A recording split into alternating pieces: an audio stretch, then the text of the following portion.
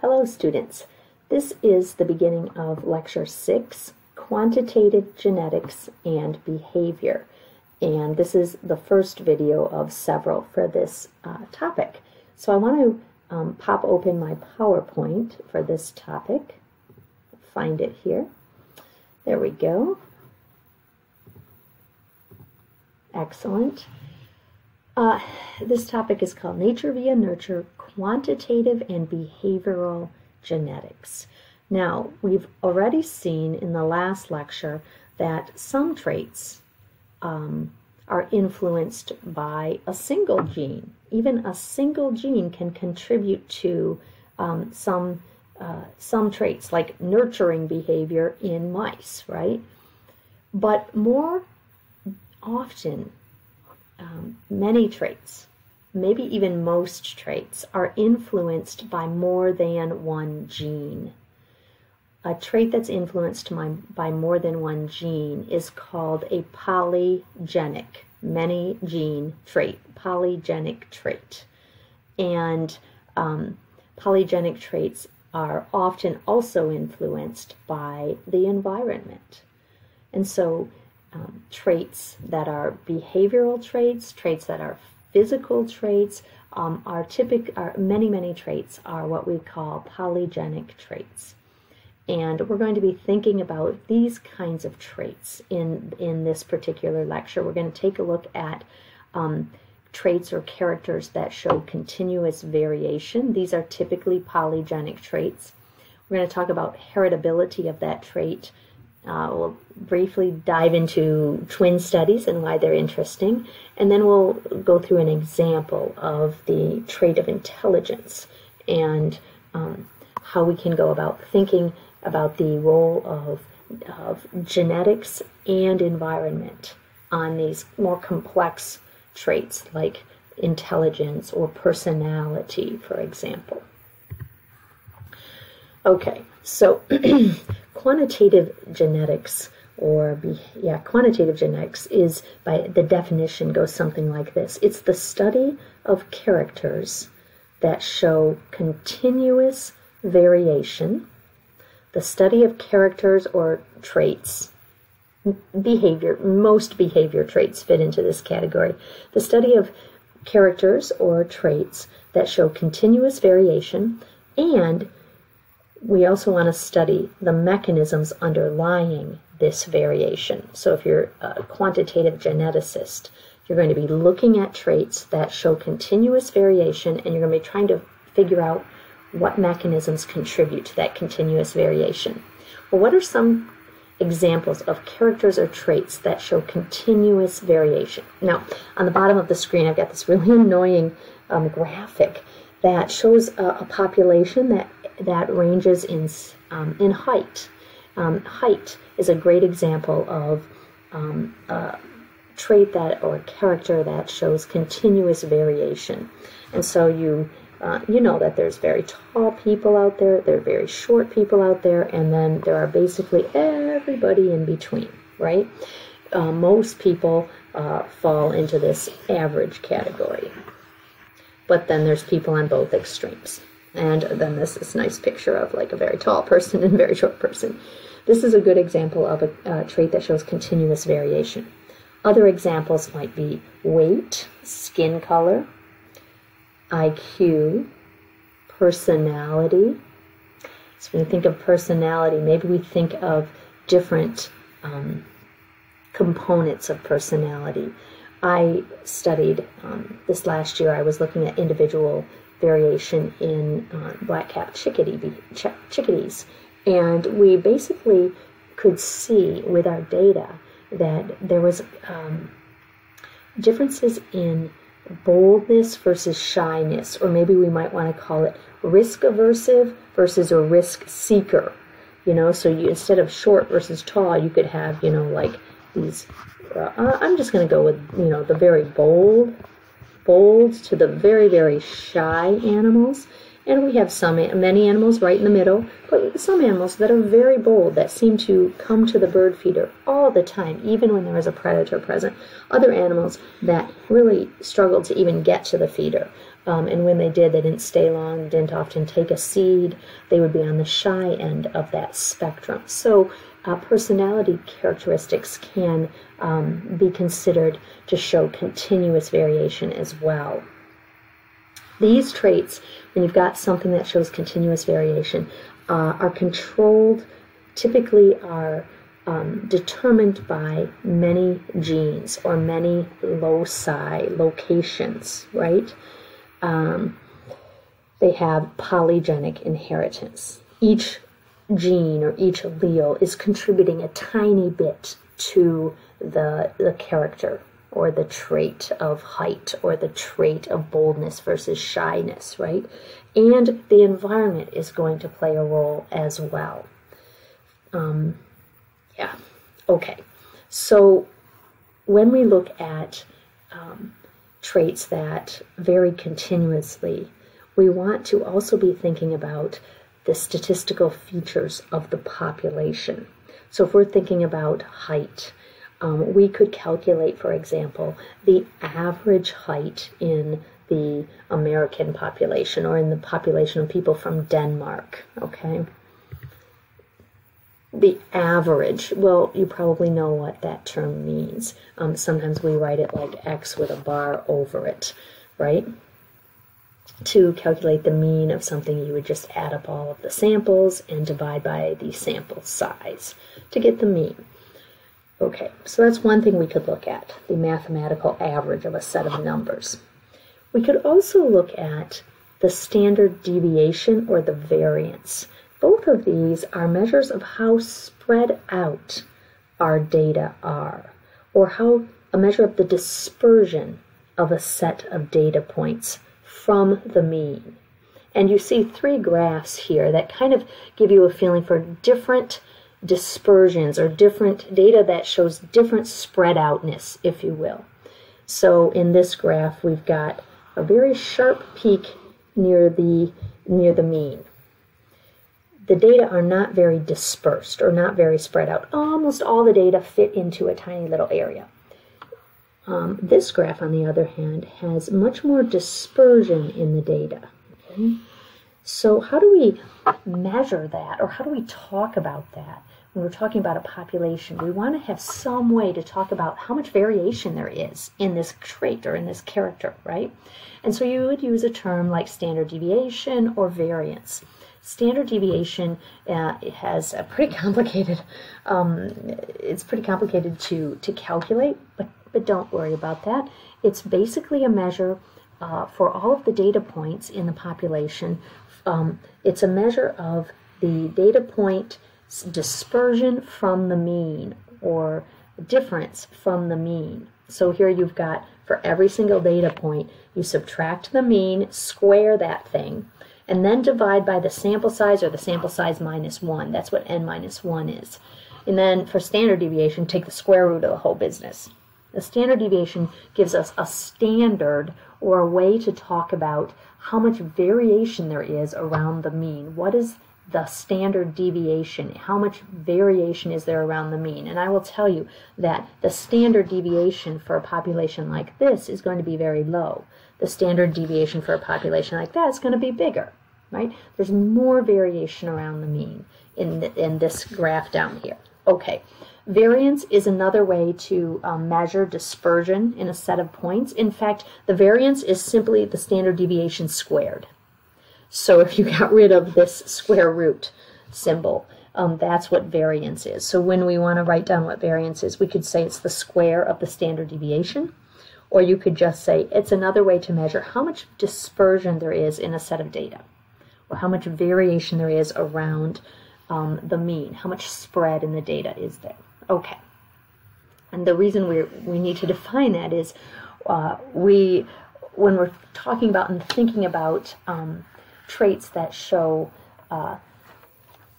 continuous variation, we want to ask the question, how much of this variation is due to differences in genetics? And how much of this variation is due to differences in the environment? Okay. Questions to consider when studying a trait that shows continuous variation. Here we go. Is the variation that we see, let's say in boldness versus shyness in our black-capped chickadees, is the variation that we observe in the character influenced by genetic variation? Are all of the differences we see between our black-capped chickadees due to differences in genes? And if it is influenced in some way by genetic variation, how important is the genetic variation? How is all of the differences that we see in the phenotype accountable or not accountable, attributed to differences in genetics? Or just maybe a little bit? That's what we want to determine. Can we somehow determine how much of the phenotypic variation we see in human height or in IQ or in personality in black-capped chickadees? Can we determine how much of the phenotypic variation we see is attributed to variation in genetics? And therefore how much is determined by other factors like the environment. What component of this variation that we see out there is due to differences in genes versus differences in environment? Can we come up with some way to measure that? And we do. We come up with a term called heritability. And you've probably heard this term many times. You might say, oh, wow, yeah, schizophrenia is heritable. Or you might say height is heritable, is a highly heritable trait. Or, I've heard that autism is highly heritable. Or, boldness and shyness in black-capped chickadees is heritable. What does that actually mean? Well, a general definition for heritability might go something like this. Heritability is the extent to which variation in a trait can be attributed to variation in genetics. The extent to which variation in a trait can be attributed to variation in genetics. So if something is highly heritable, you would say, oh, most of the variation in this trait can be attributed to differences in genetics. Does that make sense? Differences in genetics can account for a high proportion of the variation in the phenotype that we see. So when we define heritability, we actually use the letter capital H. Sometimes we use the lowercase h with a square behind it. That's called heritability in the narrow sense. We're not going to worry too much about these differences, but we need to understand something about phenotypic variation. The variance in a phenotype. So if we're looking at human height or IQ or personality differences along a scale of boldness to shyness or risk averse to risk seeking, whatever it is we're looking at, the phenotypic variance is due to the variance due to genetics, that's VG, plus the variance due to the environment. Okay, that makes sense. You got your genetic component, you got your variation due to or because of the environment. The VG component is actually kind of complicated. The variance due to genetics is actually kind of can be subdivided into variance due to additive genetics, variance due to dominance effects, and variance due to interactions between the gene and the environment. But the basic idea is phenotypic variance we see is equal to the variance in genetics plus the variance in environment. Okay. But what heritability is the proportion of phenotypic variance that's caused by genetic factors.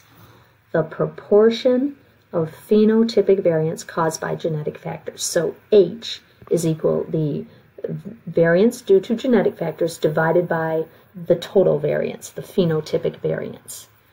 And this number is always going to range between 0 and 1. It's a proportion. So we might say heritability is high. If heritability is high, maybe we have a heritability value of 0.8. That would say that, the differences we see in this trait can be, 80% accounted for by differences in genetics. So heritability gives us an idea of, when we're looking at a continuously varying trait, and we see this variation, we're like, wow, where did all this variation come from? Well, heritability can tell us about how much of that variation is due to variation in genetics, okay, in one's genetic makeup. Okay, so how do you go about measuring heritability? I want to know, like, how much of the variation we see out there in personality is due to genetic factors or genetic variants. How do you measure that? Well, there are a couple of different ways. Some ways are less likely to work with human populations, but one of the ways you can do it is you can estimate the components of variance by minimizing one component. So you could take genetically identical plants. In that case, VG is 0, right? Because we got genetically identical plants. Any differences we see are not going to be due to genetics because there's no variation in our genes in genetically identical plants.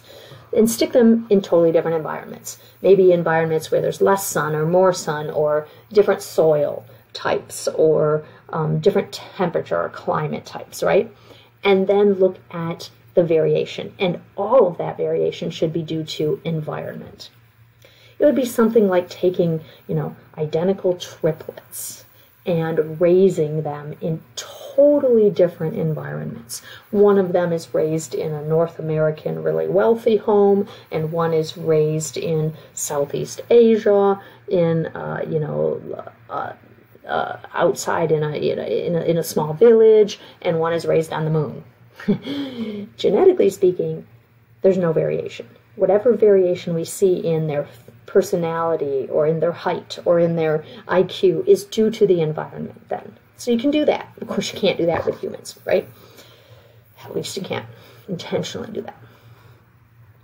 But you could do this with animals. In some situations, you can get genetically or very close to genetically identical animals like mice, lab mice, rats, things like that. Okay, or other animals like fruit flies. You could also try to set the environment, the variation in the environment, to 0. So, for example, you could measure the amount of milk produced by genetically variable cows that are living in identical conditions. So you take a bunch of cows, and they're genetically variable, but you raise them in an identical way, right? You give them the same amount of food, the same amount of light, the same amount of attention. You milk them at the same time of day. Everything is the same. And then the variation that you see in milk production should be due to variation in genetics, whatever that variation is. That's one way that you can measure heritability or get a feeling for how important variation in genetics is to contributing to this trait. The other thing you could do is you could measure similarities between relatives. Okay. And this is often done in human studies. It's the more ethical approach to working if you're studying heritability in a human trait. This is what's often done. And so here's the idea, and it's a little bit complicated, but we're not going to worry too much about this as long as we get some understanding of heritability, because we're going to talk about this a lot as we move through the semester. So here's the idea. What you want to do is you want to compare the amount of similarity between relatives, the amount of similarity in a trait, whether that trait is height or IQ or personality. These are kind of the big ones that have been done. Compare the amount of similarity in a trait between relatives to the expected amount of similarity between relatives due to similar genes. Okay, so we know that, for example, identical twins have the exact same genetic makeup. their expected similarity due to similar genes would be 100%. If we did a correlation between traits, so if we decided to look at the height of one individual and the height of his identical twin, we would expect the expected amount of similarity between relatives due to similar genes should be 100%, should be 1. What we can do is then compare the actual amount of similarity between these relatives to what we would expect if genetics is the only thing contributing to this trait. We can calculate what are called correlation coefficients to look at relationships between characteristics or characters of relatives, basically. And we can get different kinds of correlations. We could get a situation in which all the dots fall in a single line. We would say that's a correlation of 1. We could get a little more scatter. Okay, the correlation value drops a little, or even a little more scatter. Or, this represents no correlation. There's so much scatter, there's no correlation between these numbers. Or you could maybe even get negative correlations, and even a negative correlation of -1, a perfect correlation but negative. So correlation coefficients range from 1 to -1, basically. We would expect, if we were working with identical twins, we would expect the similarity in their genes is 100. So their correlation coefficient for their expected correlation coefficient, if all of this variation is due to genetic makeup, is 1. What they actually have, their correlation coefficient that we observe, we have to find out. We have to figure it out. And here's the kicker. We can talk about heritability. That's way down here. I don't know if you can see all that.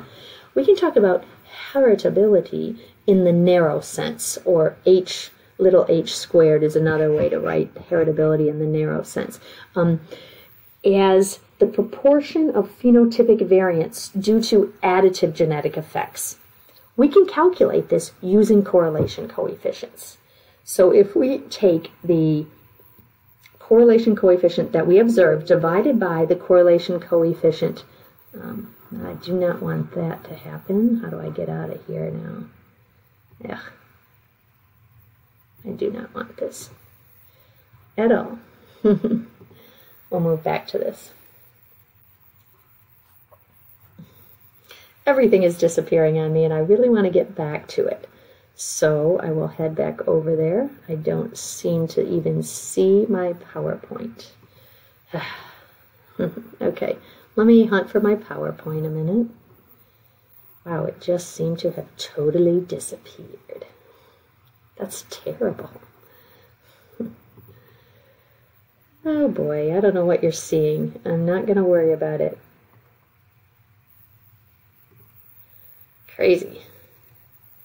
Okay, maybe you can see this. Okay.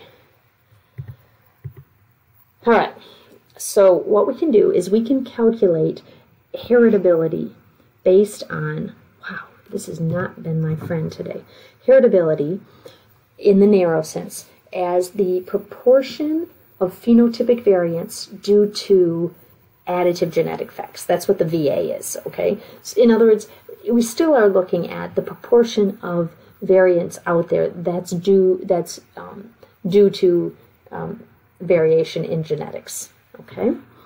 And I want to give you an example of how to do that calculation on the next slide. Okay, so this slide shows us some data for parent height and child height. So we've got a parent and a child, and we plotted the data so that the parent height is on the x-axis and the child's height is on the y-axis, and we get some scatter.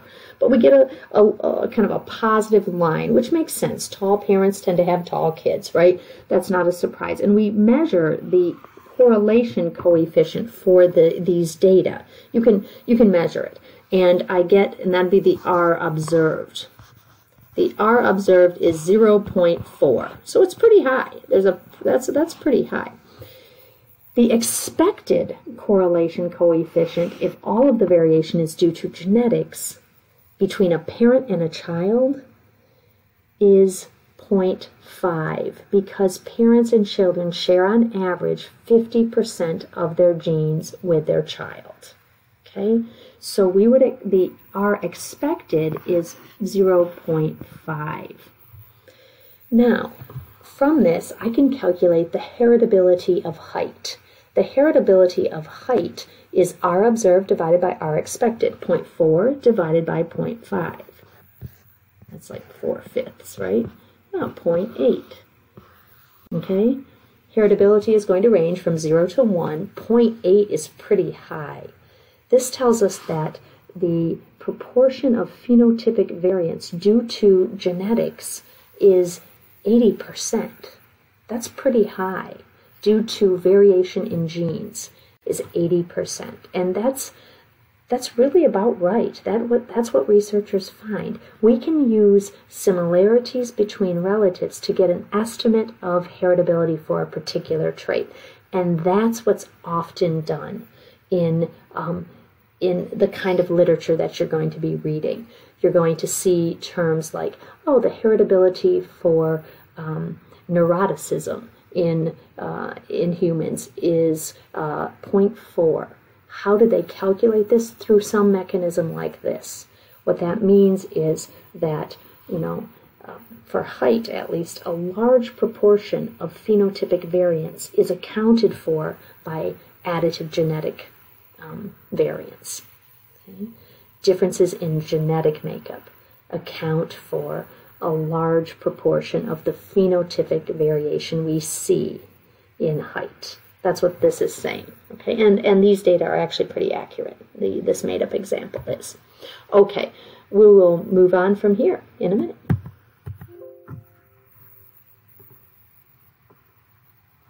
Gotta close out shop.